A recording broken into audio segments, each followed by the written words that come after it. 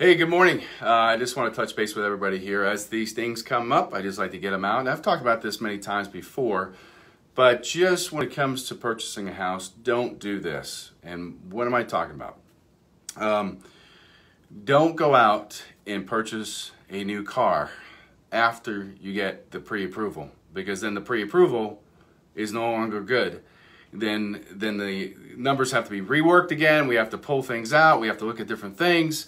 And see if the debt to income ratio is going to affect it. Okay, here's a little trick. All right, if you have a spouse or if you have a boyfriend or girlfriend, and either one of you can qualify for that car loan, okay, but one of you can also qualify for a loan, then one of you just go get the car loan and put it under that person's name, not both, and the same thing for the house. Okay, so if you absolutely need a car, okay, first call us, if somebody's been pre-approved, or call your lender, your current lender, and so forth, and say, hey, listen, should I do this or not? They should tell you up front not to do anything. Keep everything status quo until after you purchase.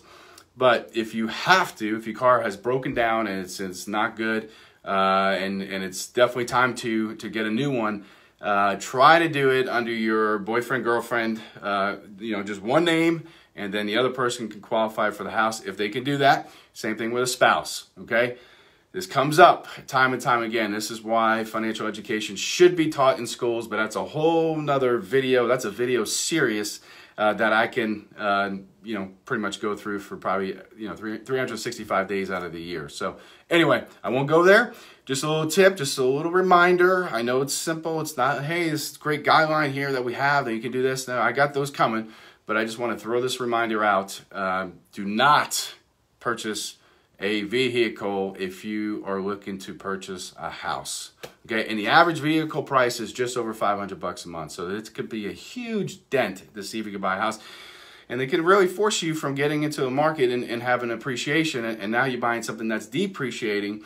And now that's going the other way instead of you going this way. All right, hopefully that makes sense. Got any questions, comments down below? Shoot me a private message or shoot me a text at 423-262-9229. Have a great rest of your day. Thanks.